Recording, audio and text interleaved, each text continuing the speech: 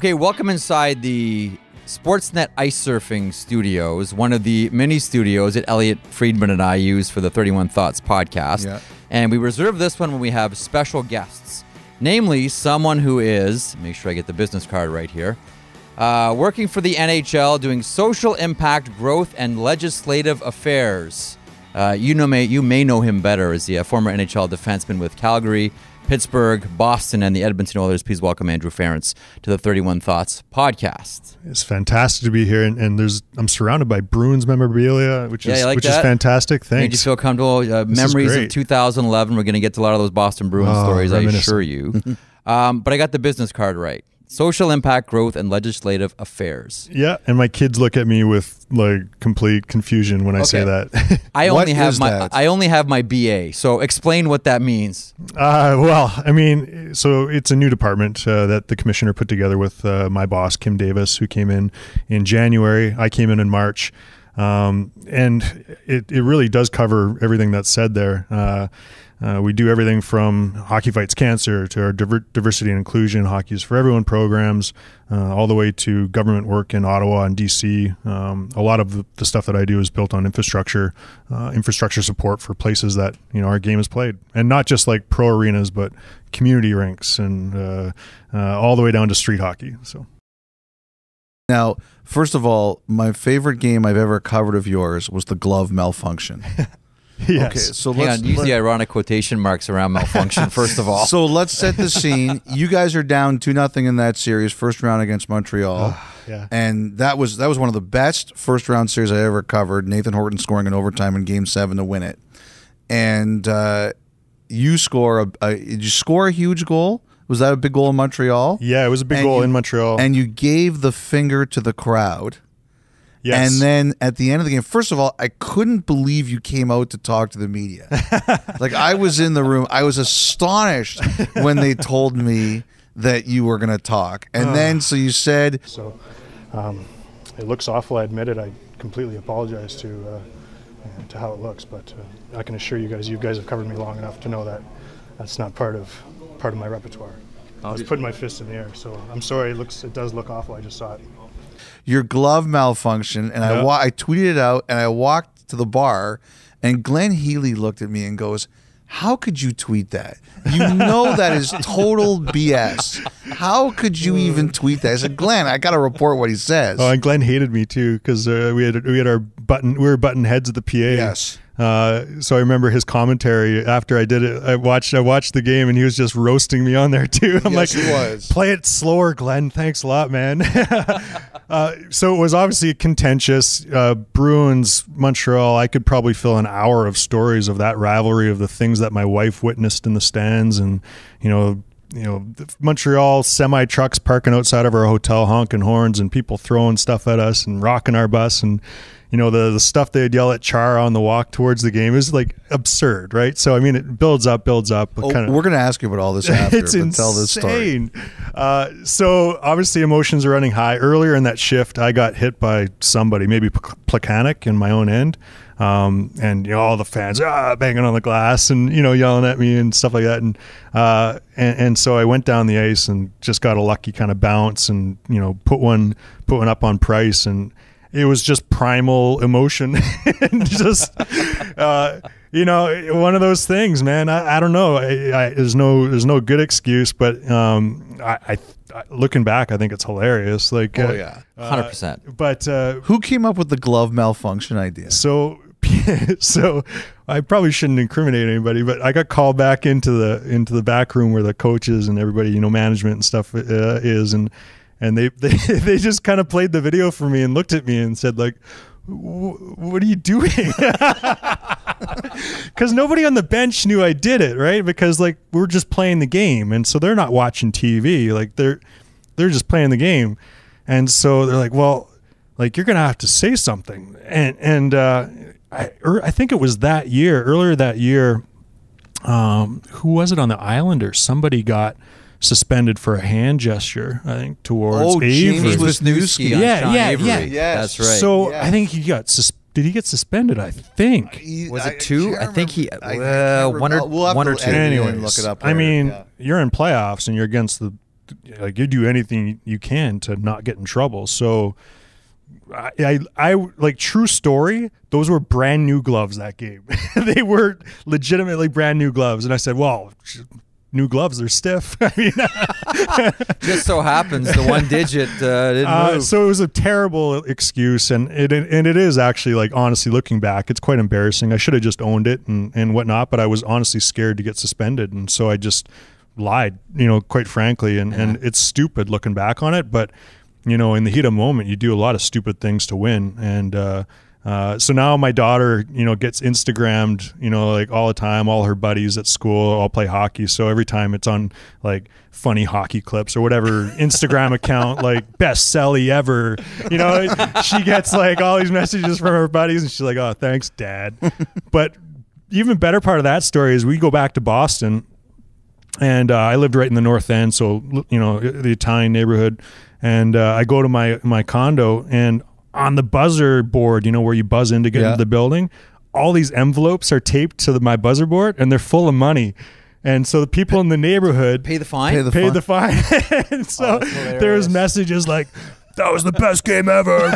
Go Bruins. All these things, all these great messages from my neighbors and from the people of the neighborhood. So I might have came out on top. I don't know, but yeah, it was all right. So what did they say to Chara?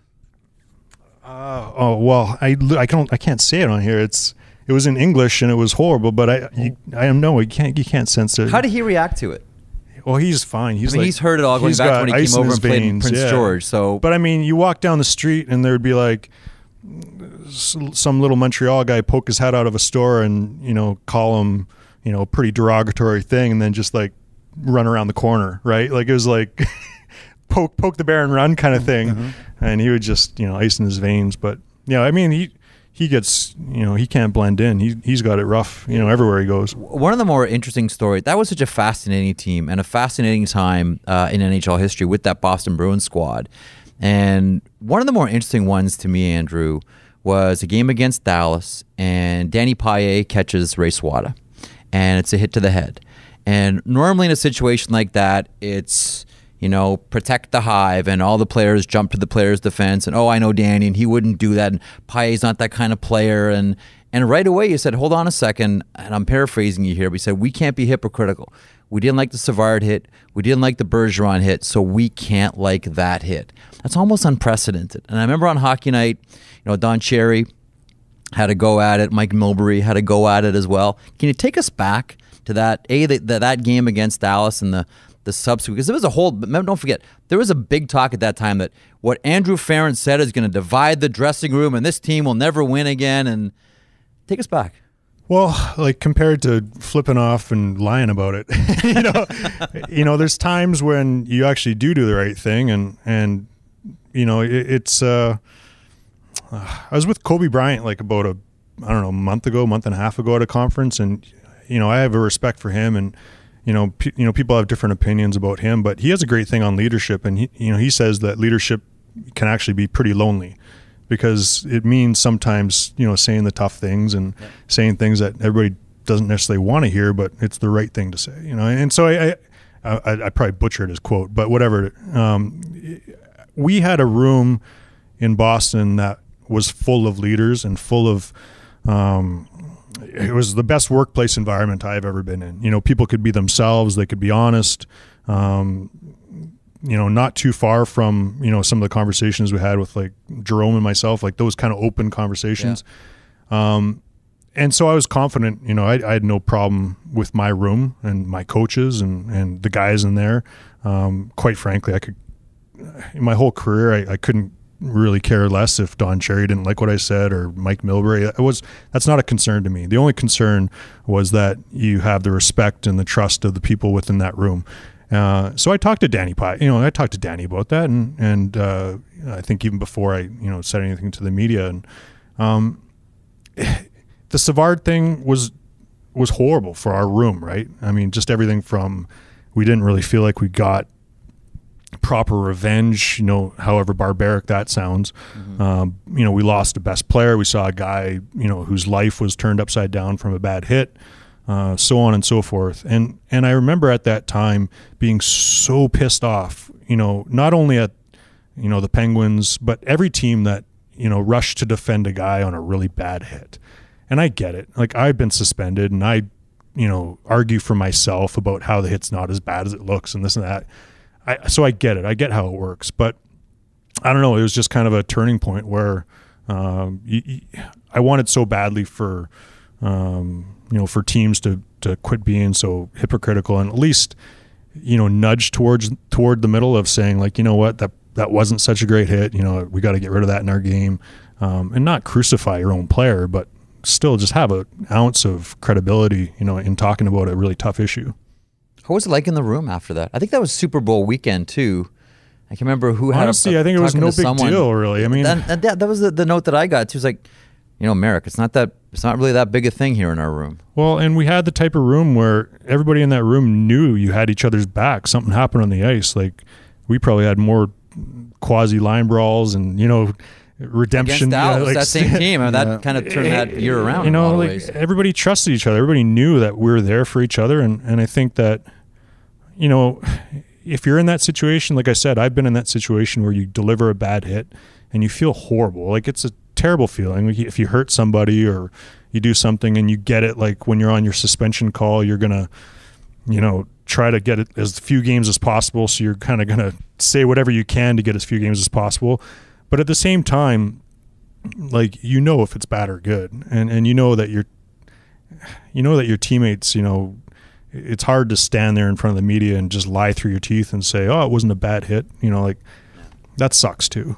So I don't know. It's a tough thing. I'm not trying to say it's easy or that everybody should just be honest about it, because I don't know, it doesn't necessarily work. But for the better of the game, like, you need a dose of honesty when bad stuff happens, and not just pure partisanship. That was quite a team. Like, that was a great team to cover, that Bruins team. There were a lot of, you always knew if you had to pick someone to talk to in an intermission or after a game, there was always someone to talk to. You had a lot of different personalities, and it was a really good group. I remember being on the bench for my pregame hit, Game 3 of that Stanley Cup final. So you lose the first 2 games in Vancouver, and Game 3, Vancouver goes out for the warm-up, and then you guys come out. And Sean Thornton, I'm watching this from the bench, and I'm like, what? Sean Thornton skates over the red line into the Vancouver end of the ice twice and play the puck. And Roberto Luongo is looking at him like, what the hell is going on here? And I've always been told that between Game 2 and Game 3 of that series, you guys had a pretty honest conversation where you said, if we're not what the Bruins are supposed to be, we are never going to win this series. Is that true? Yeah, we had lots of honest conversations. It was a really special group, and not just that year that we won. You go back the year before when we lost. We lost after being up 3-0 to Philly, and some of the different playoff series that we lost together as a team with that core group of guys. And so we'd been through a bit together, and obviously it all worked out in 2011, but we're at a point, like I said, not too different from what we just talked about with Paille, but we're able to have really honest conversations. Char was an incredible leader that way, where he could bring out his best European, Eastern European, wrestling dad voice, and really lay it on the line and say, like, we need more from you, and here's how, and more from you, and here's how. And guys had a black and white role and knew what was expected of them. The guys on the fourth line, were so proud to be part of the best fourth line in the league, and all that, just that real pride in knowing what your role was, and knowing that if you didn't play that role and up to the standards that was expected, that you could be called out on it, and nobody tiptoed around it. But in that series, we had a few conversations. Obviously there was a massive momentum swing when we went back to Boston and got up a few goals, and we had the somewhat of a psychological edge, I think, just because of the goaltending, when Luongo was pulled and all the stuff that was happening, and we were able to get away with a lot of pretty physical play without getting called. And the biting, and it was a nasty series, but our team thrived on emotion and thrived on chaos and thrived on being there for each other, and so I think that definitely played to our favor. Probably the more consequential talk though was when they went up on us and came back to Boston for Game 6, because I had been in that situation with Calgary where we had a chance to win the cup in Game 6. And I knew that, for the most part, I don't think any of those Canucks players had ever been there. And I knew from my experience that there's no way these guys are getting a good sleep. They're up all night dreaming about their cup parade and what they're going to do with the cup. They just spent all day, organizing all their families to come watch the game and get tickets and, set up flights and organize all that crap. And so I shared that with the guys. That was my experience. And if there was one thing I could do differently, it would just be the stupid things like getting a good sleep, like blocking out all the distractions and just really focusing on the game. So I we had a big talk about that kind of situation, about how I went through that with Calgary and about how there's no way we're going to lose that game because that's what these guys are going through. And if we could really pound them, like we've got them mentally, like all X's and O's, kind of rah all this kind of stuff. But it was true, and I think that was. That played out. Obviously, I look like an oracle now. So it's a great perspective, though. Like to that point, I mean, you were there. You know what those players went through. And to Elliott's point, what a fascinating team to watch. So many different, colorful personalities. Whether it was Zdeno Chara, who we've talked about so many different times here on the podcast and elsewhere, Patrice Bergeron, a young Brad Marchand, yourself, and Tim Thomas. Let's get there. I'll ask you the same question I asked Jack Edwards. Who is, or maybe I should say who was, Tim Thomas?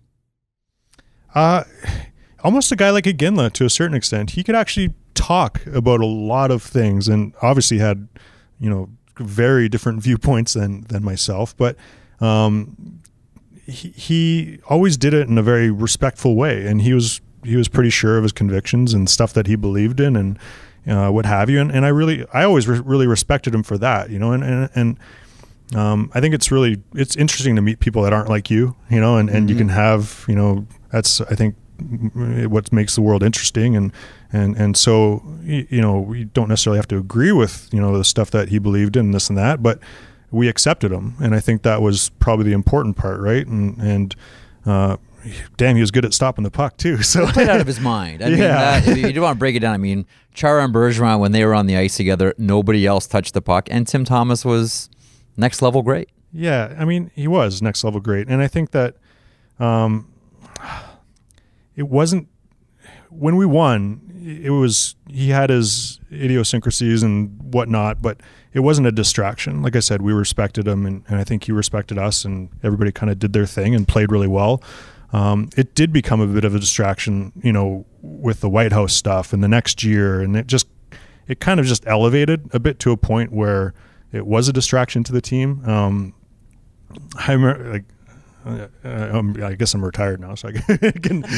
But I remember getting a couple, called into the office. There was a leadership group on the Bruins, and we'd get called into Claude's office, and he would just be sitting there shaking his head and kind of flustered, and he would ask us. He's like, I need your help. He's like, I call him in here and talk to him, and he just calls me a communist. He's like, I don't know what to say. I don't know what to do. What do I do? What do I do? Like, and so he'd be all flustered. Is Claude actually a communist? So Claude would be so he was calling Claude a communist. I don't know why, but it just, he was an interesting guy. Like I said, just trying to talk about the penalty kill here, Tim, and you're calling the coach a communist. But I mean, he was like I said, it's one of those funny relationships because he was completely different, and you can't say like we're friends, but we all respected, I think, the fact that he's different and he's got his thing, and I think there's just that line that you cross when how much it impacts your team with your differences or different takes, and when it starts seeping into being a distraction, then it's tough. Does anybody keep in touch with him? Yeah, I think Luch does. I think Luch keeps in touch with everybody. He's probably the best at that. And I think he's up in Idaho somewhere. I heard it was Colorado. No, I think the altitude was like making him sick or something. Like for real, like true story. Okay, yeah. So I think he's in Idaho. You know, you mentioned. Can we move on? Do you have any more? I didn't know if you had any more on Tom's. I wanted to ask you about Lucic. Like, look, like nobody's going to feel badly for a guy who's earning as much as he is, but I do feel badly because it's not working. And I think anybody who has any pride, and he has a lot of pride, it hurts. Do you talk to him at all about how it's going in Edmonton? Because I do think, even though he's obviously keeps it private, I do think he wanted to be traded last summer. I do think they tried. Do you talk to him at all, try to help him get through it? Yeah, well, he's got as much pride as anybody. I mean, he absolutely loves being in the NHL. He loves playing an important role on a team. And I see the frustration, the same frustrations that I had too going to Edmonton about certain aspects of going there, and especially coming from, a really when you've seen a dialed in culture and team and how it's operating, and you go to something different, it can be extremely frustrating. And I mean, being from Edmonton, and I grew up in Sherwood Park, I've seen it a million times. Like, there's always a sacrificial lamb on the team that just gets roasted by the radio guys and the newspaper guys, and then the fans just continue that on. I think he's obviously taken that, a bit, and always got the target on your back with the big contract. And he'd be the first to admit that, he should be getting more points and scoring more goals. Like, you get all that. But it's tough. It's really tough to play there and to be, I guess the center of so much negativity. And I don't care who you are, like, negativity gets to you, and it doesn't usually help you at all. So it's tough for him, and I think that it's tough for any player transitioning from like a really super important role on a team to a secondary role on the ice. I think he's still incredibly important, like in the room, and I think that's probably. Whenever I've talked to him, it's, goals and assists, and sometimes your play can dip and change, and sometimes it's luck, and sometimes you're just kind of not playing so good. But you can always do the stuff in the room and to create that culture and lead off the ice. You always have pretty much full control of that. That shouldn't dip and ebb and fall off the map. So I think for a guy like that, that's where you have to maybe transition, where your role on the ice isn't so important, but your role off the ice and in the room and as a leader, you have to magnify that yourself and really make yourself important in those ways as well. Is it a feeling almost like of getting caught or getting trapped, where everything around you, this game changed, as you know, Andrew, fast. Like, this game changed quickly. Do you think he has the feeling that maybe he got caught, that, he's the same player, like, hey, this worked not that long ago, why isn't it working now? That to me has to be one of the most frustrating feelings, not just in sports but in life, because you didn't change, everything around you did. Well, everything's changing, yes, but I think that there's probably not too many defensemen that still like playing against him. He's him on the forecheck when he's all rambunctious and running around. He's not a fun player to play against. It's just that when you've had really successful seasons like he has, I don't know what his top line numbers are in his best years, but you're not hitting those same numbers that you used to hit. You're not getting the same playing time, and you're not scoring as many goals. Does that mean that you're horrible? No. Like, I guess is people will automatically look at your contract and have expectations where you should be, and so they should. But I think it's just some people might adjust their own personal expectations a little quicker than others, right? And just accept the fact that I'm not going to be that 40 goal guy, 22 minute a night guy, so what can I do? And if you don't adjust that quick enough, the frustration will be never ending. You mentioned it, frustrations about going back to Edmonton. I remember a game on hockey night where you were the after hours guest with Scott Oak, and Edmonton got pummeled that night. Surprise. Well, no, but the thing is, like, we remember watching the game on air and saying, Scott's not going to get the guest. Like, there's no way Andrew Ference is going to be on the set after this. He's going to have to scramble and fill 30 minutes. And you showed up, which was great. And then, but you were really hard on them. Like, you lit up the group, and you've talked about that, and I don't think anybody watching that game would have had a problem with it. But what you just said a couple of seconds ago, I think there's a lot of Oilers fans out there wondering, why doesn't it work? You know, they've had a lot of great talent in there. Is there something there in the water of Edmonton that contributes to all of this? Why do you think they've had so much trouble? I mean, I don't think it's one thing. I mean, I think there's a combination of elements that go into it, right? I think that, like I said, that aspect of feeling like more scared to make a mistake and be the whipping boy rather than, you know, being bold and taking your chances and having that confidence to try the play, or, you know, I think some guys, you know, might get into that role of just being scared to be the whipping boy. You know, I don't know if that makes sense, but like I have heard that you take less before. risks, and your